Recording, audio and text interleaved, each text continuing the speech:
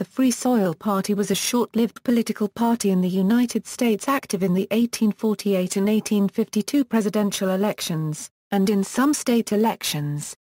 Founded in Buffalo, New York, it was a third party and a single-issue party that largely appealed to and drew its greatest strength from New York State.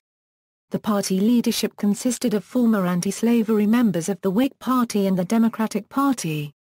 Its main purpose was opposing the expansion of slavery into the Western territories, arguing that free men on free soil comprised a morally and economically superior system to slavery. They opposed slavery in the new territories and sometimes worked to remove existing laws that discriminated against freed African Americans in states such as Ohio. The party membership was largely absorbed by the Republican Party in 1854–1856, by way of the anti-Nebraska movement. Positions. Free soil candidates ran on the platform that declared, "We inscribe on our banner, free soil, free speech, free labor and free men, and under it we will fight on and fight ever, until a triumphant victory shall reward our exertions." The party also called for a Homestead Act and a tariff for revenue only. The Free Soil Party's main support came from areas of upstate New York, western Massachusetts, and Ohio, although other northern states also had representatives. The Free Soil Party contended that slavery undermined the dignity of labor and inhibited social mobility, and was therefore fundamentally undemocratic. Viewing slavery as an economically inefficient, obsolete institution, Free Soilers believed that slavery should be contained, and that if contained it would ultimately disappear. History. In 1848 the New York State Democratic Convention did not endorse the Wilmot Proviso, an act that would have banned slavery in any territory conquered by the United States in the Mexican War. Almost half the members, known as bondburners, walked out after denouncing the national platform. Lewis Cass, the Democratic Party's 1848 presidential nominee, supported popular sovereignty for determining the status of slavery in the U.S. territories. This stance repulsed the New York State Democrats and encouraged them to join with anti-slavery Whigs and the majority of the Liberty Party to form the Free Soil Party, which was formalized in the summer of 1848 at conventions in Utica and Buffalo, New York. There the Free Soilers nominated former Democratic President Martin Van Buren for president, along with Charles Francis Adams for vice president, at Lafayette Square, then known as Courthouse Park. The main party leaders were Salmon P. Chase of Ohio and John P. Hale of New Hampshire.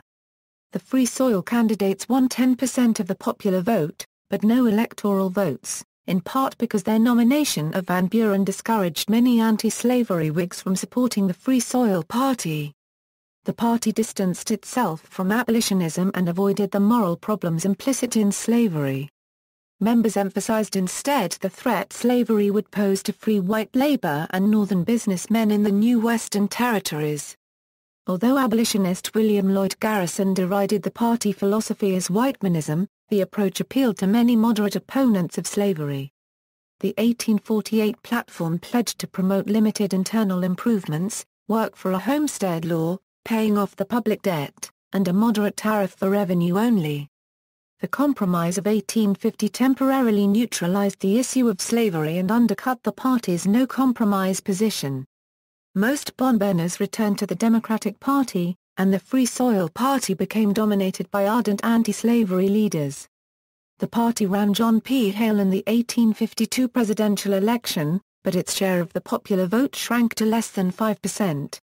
However, 2 years later, after enormous outrage over the Kansas-Nebraska Act of 1854, the remains of the Free Soil Party helped form the Republican Party. Legacy. The Free Soil Party sent 2 senators and 14 representatives to the 31st Congress, which convened from March 4, 1849 to March 3, 1851.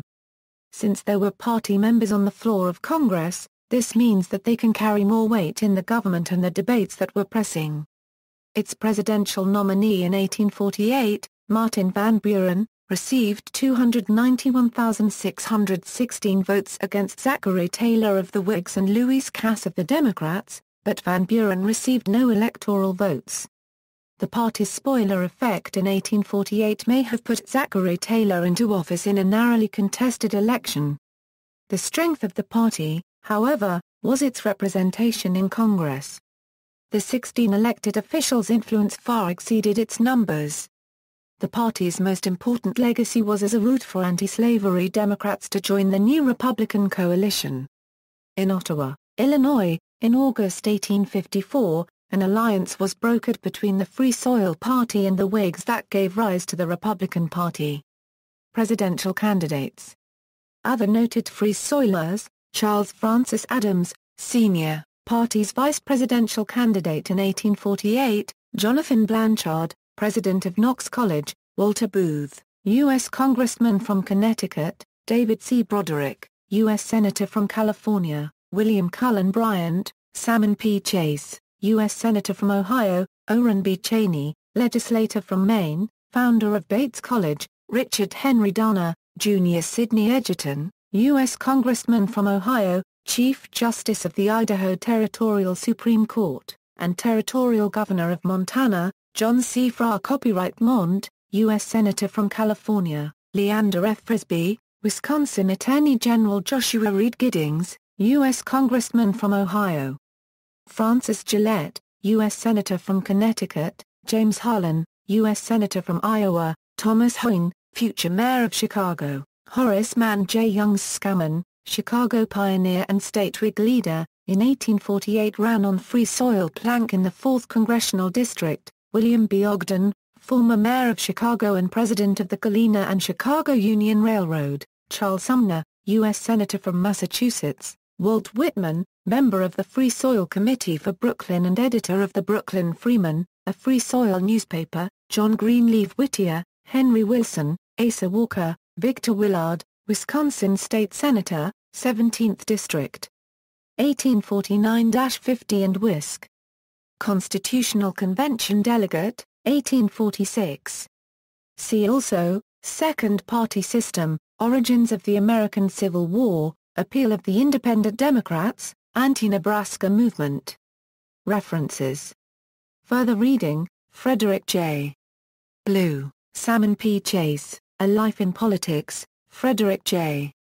Blue, The Free Soilers, Third Party Politics, 1848-54, Martin Duberman, Charles Francis Adams, 1807–1886, Jonathan Halperin Earl, Jacksonian Anti-Slavery and the Politics of Free Soil, 1824–1854, Fner, Eric, originally published 1970.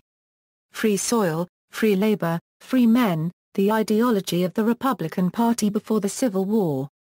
New York, Oxford University Press. ISBN 0-19-509497-2. T.C. Smith, Liberty and Free Soil Parties in the Northwest. External links, Free Soil Banner, Indianapolis Marion County Public Library, texts on Wikisource, Free Soil Party. Encyclopedia Americana. 1920. Free Soil Party. Encyclopedia Britannica 1911. Free Soil Party, The New International Encyclopedia 1906.